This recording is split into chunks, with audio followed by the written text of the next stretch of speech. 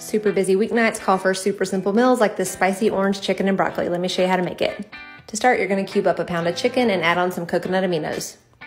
Let that soak while you mix up this super simple spicy orange sauce. I'm gonna put the recipe for this on my Instagram page as well as down in the comments.